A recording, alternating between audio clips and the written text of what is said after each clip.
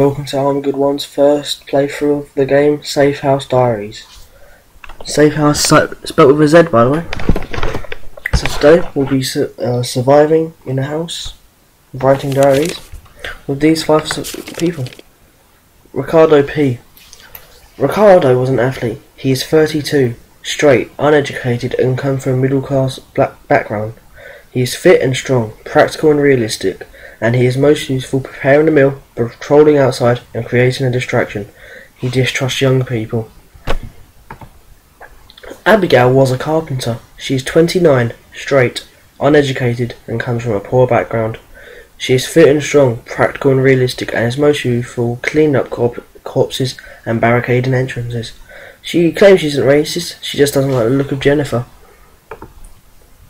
Sergio was a priest. He is 32, straight, has a university education and comes from a middle-class background. He is experienced and stable, socially orientated, but is not especially useful at anything. He distrusts young people. Javier was a firefighter. He is 24, straight, has a high school education and comes from a wealthy background. He is fit and strong, practical and realistic, and is most useful preparing a meal, cleaning up corpses and patrolling outside and creating a distraction. He has a lingering prejudice towards the middle class. That dog, by the way, is from the game, not in real life. Jennifer. Jennifer was a cleaner.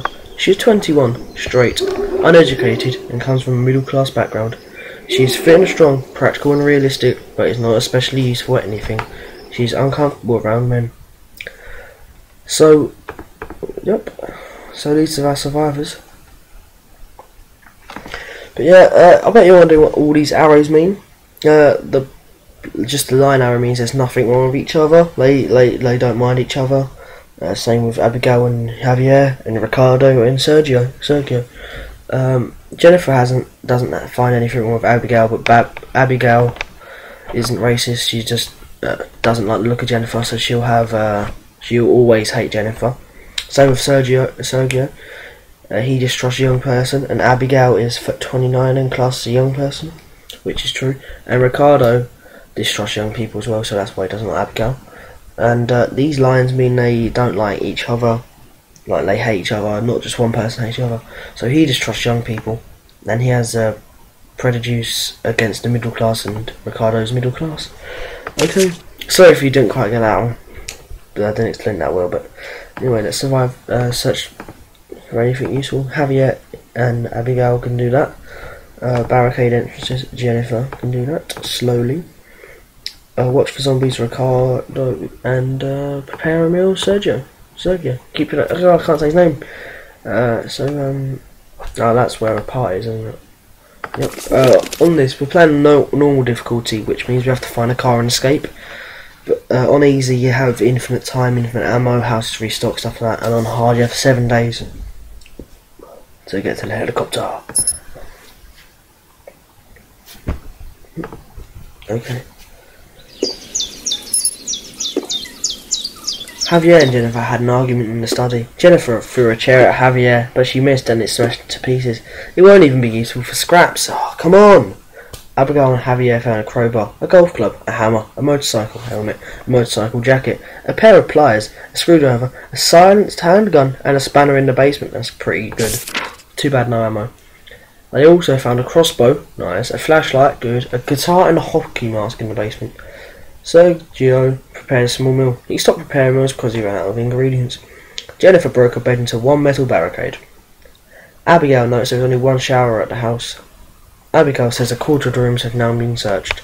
That was quite good. I'm gonna get they're not on the best of terms, are they? So I'm gonna get just me. No one's specifically good at it. No one likes her. Actually, I could do Abigail on that. Search for these for anything useful. Jennifer, no. Javier, watch for zombies with it's a terrible idea. Sergio can stop that. And what can Sergio do? Snipes on. Make traps, yeah, you can do that. And Jennifer, maybe? No, I need Jennifer to do something else. She doesn't she like? She doesn't get on good terms with anyone. Great, it's going to be a tough map. So she can scout out the whatever building that is, factory. She can investigate, and she can bring a flashlight and baseball bat. So that should be good. That's all she needs. Next hour, let's see what happens. They're still searching the house for anything useful. By the way, Four Sims Court. The factory at Four Sims Court is a medium-sized building with around 9 rooms. It has 7 doors and 10 windows leading in from the outside. This place should contain a cache of small medical supplies and tools. Jennifer says it might be a good place to modify equipment. Yeah, because of all the tools and the clamps and stuff. Jennifer scouted around the perimeter of the factory using a flashlight. She counted 1 zombie outside. Peering through the windows, she saw 1 zombie inside. Okay, so we definitely know there's zombies inside. So if we attack that place, we have to probably bring the whole group to minimise casualties and increase the amount of zombies dead. House, Nightingale, free drive, or whatever, yeah, I can't. Jennifer returned from her recon of the factory at Four Sims Court. Sergio didn't make any progress on his trap. Come on! Oh, useless! Abigail secured the door leading to the living room. Jennifer found a cook ingredient whilst exploring. That's good. Okay, so Jennifer, let's just make you go scout out this food over here. Baseball bat and a flashlight again. Oh, someone's using a flashlight. Okay, a bar of soap. Go with a bar of soap. No. Not really much here. Okay, a fire axe, I guess. Get rid of the baseball bat. She's a fire axe. Oh, she better not die. Okay. 2 Ardmore Way store. The store at 2 Ardmore Way is a tiny building with around 5 rooms. It has 2 doors and 2 windows leading in from the outside. This place should contain a cache of medical supplies. Not what we're looking after, we're looking for food. Jennifer scouted around the perimeter of the store. She counted 0 zombies outside. Peering through the window, she saw 2. House, 3 Nightingale Drive. Javier found a golf club in the basement. Javier found 2 cooking ingredients and 3 snacks in the kitchen. That's good. Abigail broke a bed into 3 wooden barricades. Okay, so we're getting barricaded up in this building. Oh, come on, she's like 2 seconds away. 12. Anyone idle? No, let's wait until she gets back. There's nothing else we can do. Nothing's gonna happen here, really. Jennifer returned from her recon of the store at 2 Ardmore Street Way. Javier and Jennifer's constant bickering is getting everyone down. Javier found 2 snacks in the kitchen, ×2. Sergio made some progress on his trap. Ricardo reported that the house is surrounded by a small number of zombies. He added that the noise level of the house is low. Hopefully the zombies won't be interested. Abigail secured the door leading to the kitchen. Okay. Who was it? Who was bickering a lot? Javier and Jennifer. Okay, so Jennifer just got back, so that's okay. So she can be sent out straight away. Oh, sure. Come on, gotta be nice to people, Jennifer. Fire axe. Try that. Yeah, that should be fine. Okay. 3 Nightingale Drive. Javier found a crowbar, a screwdriver, and a wrench in the garage. Javier found a flashlight, a spanner, and a switchblade in the garage as well. Abigail secured the door leading to the living room. Perfect. 6 Nightingale Drive. The store at 6 Nightingale Drive is a tiny room with around 5 rooms. It has 3 doors and 8 windows leading in from the outside. This place should contain a cache of weapons. That's good. Jennifer scouted around the perimeter of the store. She counted 0 zombies outside. Peering through the windows, she saw 3 zombies inside. Okay, I don't think we'll make that out home if there's that many. Oh, bloody hell. Okay. Okay. Okay, prepare a meal. Who's good at that? Is no one. Okay. No, Sergio. Okay. 12 midday. Jennifer returned from a recon of the store at 6 Nightingale Drive. Sergio prepared a meal. He stopped preparing meals because he ran out of ingredients. Abigail tried unsuccessfully to break furniture down into barricades. Oh, that must be food. Okay, so Jennifer, get over there and you better investigate it or I'll kill you myself. With a, where's the axe gone? Oh, you actually joking. And she's barricading, searching. Oh, he's using both. Dual hand. Okay, so she's literally going to go in blind. Actually, just a crowbar, I guess. If she dies, she dies. She's not useful to anyone in this group. She hates everyone, and everyone hates her. Ricardo and Abigail's constant bickering is getting everyone down. Oh, for God's sake, everyone's trying to kill each other already. Javier found a crossbow in the garage. Javier found a snack in the living room. He says almost all the rooms have been searched. Abigail broke a bed into 3 wooden barricades. The diner at 3 Redwood Street is a tiny building with around 5 rooms.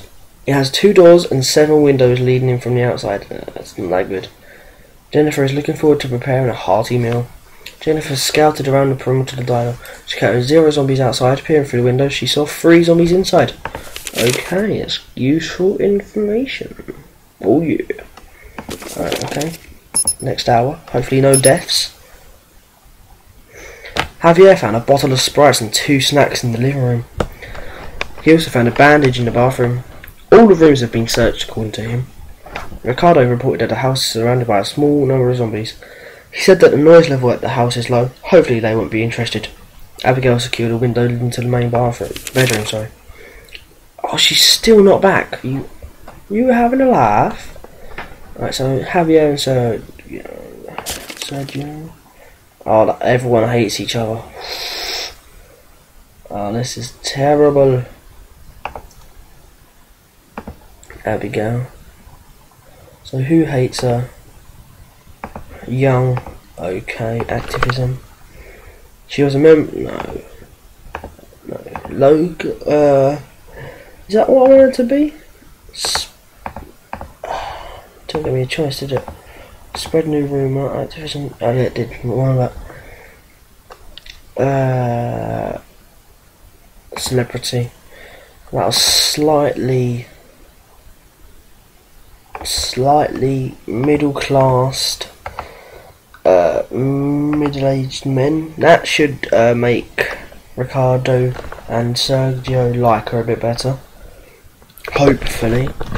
One can be spread a day and be active next hour. Hopefully no one dies during this time. Terrible if you're French. Joking. Oh, someone. Oh, that doesn't look good.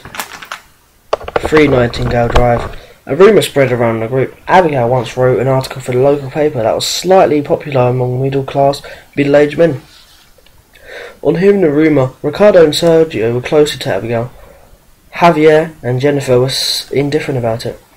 Jennifer returned from her recon at the diner at 3 Redwood Street. Ricardo ate a snack. Sergio tried to play a game of chess, but no one else was interested. He's annoyed at everyone. Abigail secured a window leading to the study. Javier and Jennifer tried to exercise together, but they lacked cohesion. Javier now has small cuts and tears. Don't try and... No, at least we know not to try exercise in a zombie apocalypse, eh? Yeah, oh, you can drag. Forgot all about that. Got a breach with just a cricket bat, a bloody handgun, all the bullets, all these, armour, bloody, where is it, flashlights, crowbar, where's the axe? A fire axe, bloody everything, crossbow, I don't have any quills, golf club, another handgun, machete, a switchblade, Wrench, pair of pliers, screwdriver, spanner, hammer. Oh, you can't carry that much more. Another screwdriver, 2 bandages, cooking ingredient. That's it. Right, this got me some strange trip. Hopefully no one dies.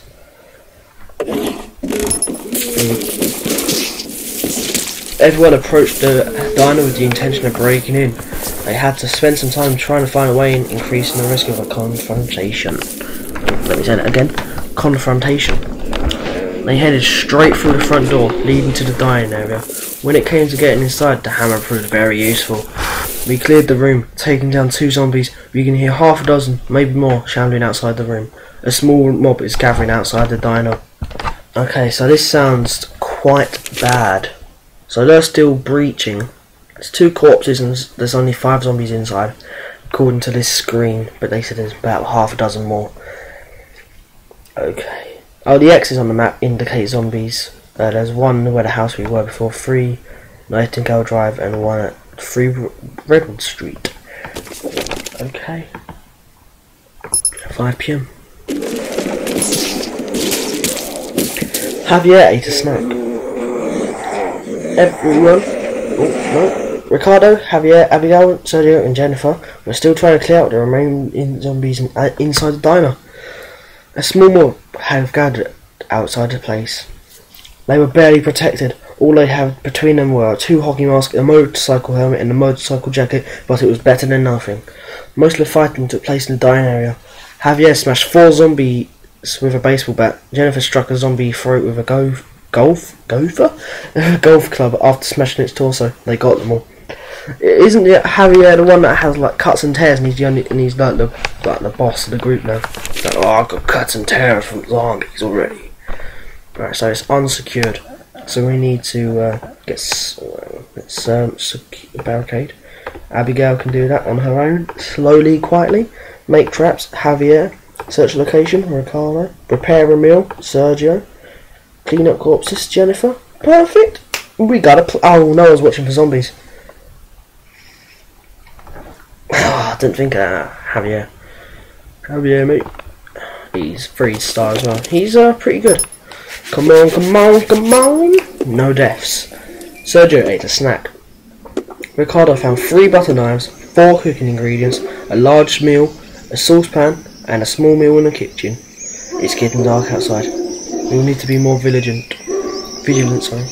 Ricardo found 2 butter knives, a cooking ingredient, a frying pan, a snack, and a wooden spoon in the kitchen. Sergio prepared 2 meals, small meals. Ricardo notes there are no working showers at the diner. Oh, that's bad. Ooh, I didn't think about that. A quarter of the rooms in the diner have now been searched.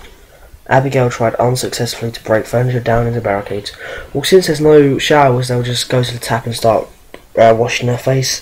Hopefully, I think that's what people do in this game. Anyway, well, that's been 12 hours in the game.